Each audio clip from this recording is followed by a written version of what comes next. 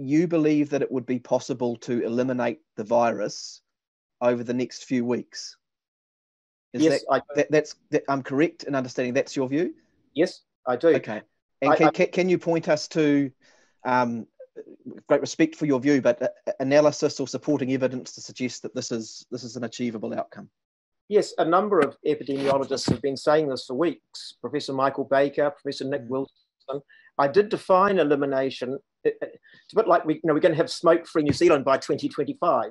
That doesn't mean every single smoker will have stopped smoking, but we won't eradicate the virus in the way that smallpox was eradicated from the globe over 40 years ago. But we could, the sense in which the term elimination is used in infectious disease control is to get it down to a defined minimum number of cases which can be handled at a local level. So that's what I would like to see in a strategic plan. I don't imagine that we will ever eliminate every single virus particle in New Zealand, but we could effectively eliminate it so that there would be no need for another lockdown. People could travel around New Zealand, have holidays, and what's more, in the coming months, we could very likely let tourists come in because there are new antibody tests becoming available, which will be able to tell us who has had this infection and who is immune. So it may be that in a matter of months, we will be able to open the country up to an extent, so long as people can prove that they've had a test that shows they're not carrying the virus. And that will be just like when I first went overseas, everyone had to have a smallpox vaccination certificate.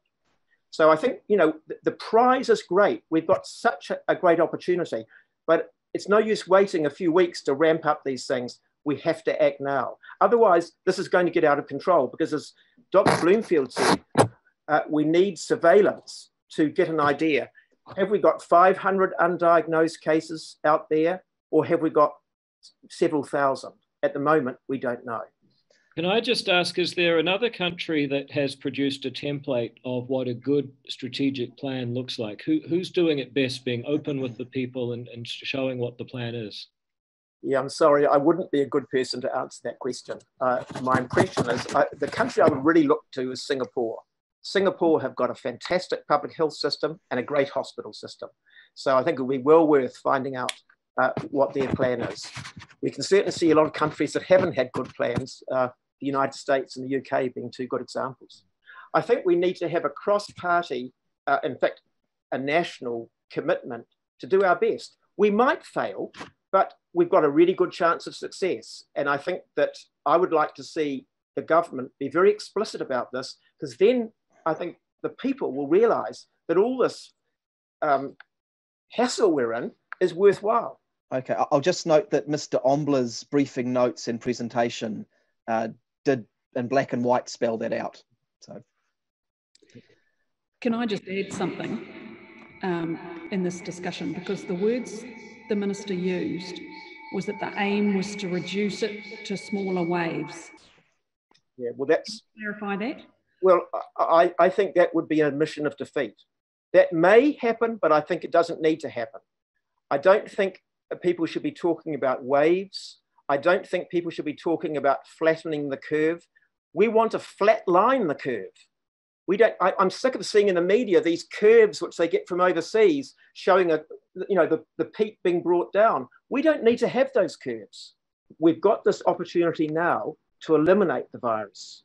And I think we need some real clarity of purpose. I said before, there is no strategy document. I checked on that with the ministry yesterday. We shouldn't be talking about the old pandemic plan because that was designed for influenza. You can't eliminate influenza any winter.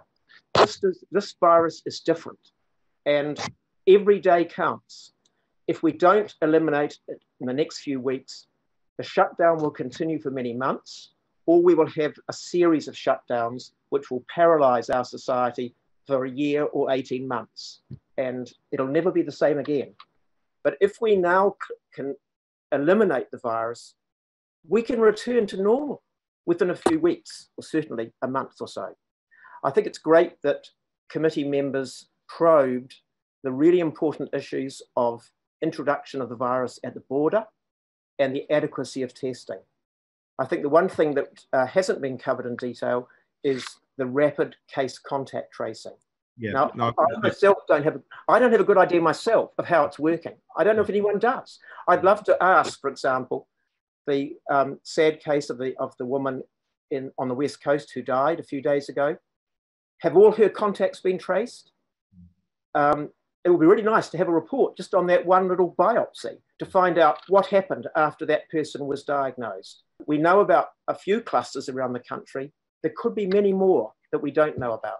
So I think it would be really helpful because that's the other key ingredient. But I just say again, I think New Zealand has got a fantastic opportunity. We're a lot better off than most of the countries we compare ourselves with. But we do need, I think, to have a very clear purpose. Kia ora.